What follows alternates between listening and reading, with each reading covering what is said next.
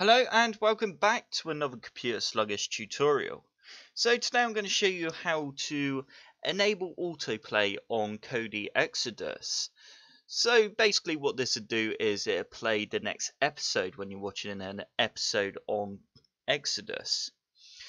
So first things first, we want to go to Tools and we want to just quickly adjust a couple of settings. So we want to go into Playback.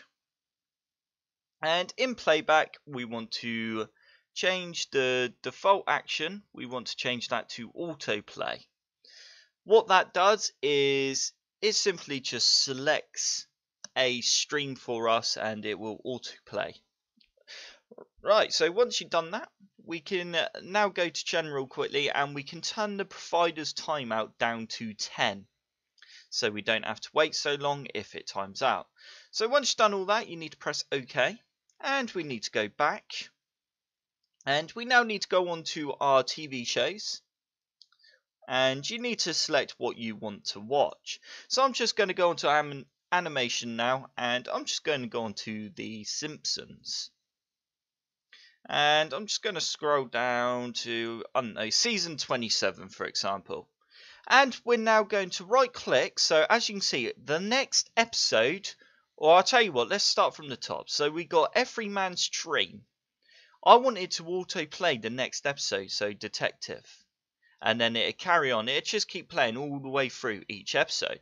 So you need to now right click. You need to bring up this little menu. So depending on what device you're using right now, you need to find out what button brings up this menu. For example, on the Fire Stick, it's the button in the top right corner with the 3 lines on your controller. So once you're on this menu, you now need to go play from here. And it's going to now find our stream and play our episode on what we've chosen. As you can see, it's found some streams. So we're now going to go cancel. Or you can wait for this to do it. But just for this video, I'm going to hit cancel. Because it should have found a supplier, a provider by now. Which it has, as you can see.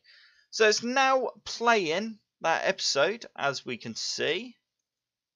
And if I go all the way to the end,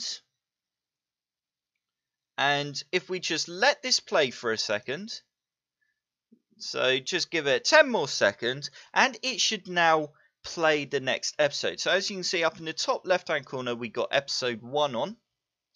And it's now going to start finding a new provider for the next episode, which is doing, as you can see. I'm going to go ahead, like I said, and press cancel. Or, in fact, just for this video, I'll leave this running for a second. But I will fast forward this part.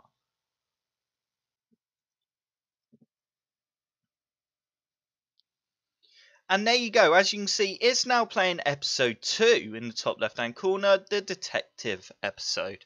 And there you go, that is how you enable autoplay on your episodes on KODI Exodus. So I hope this video helped. If it did, hit the like button below and subscribe for more computer sluggish tutorials.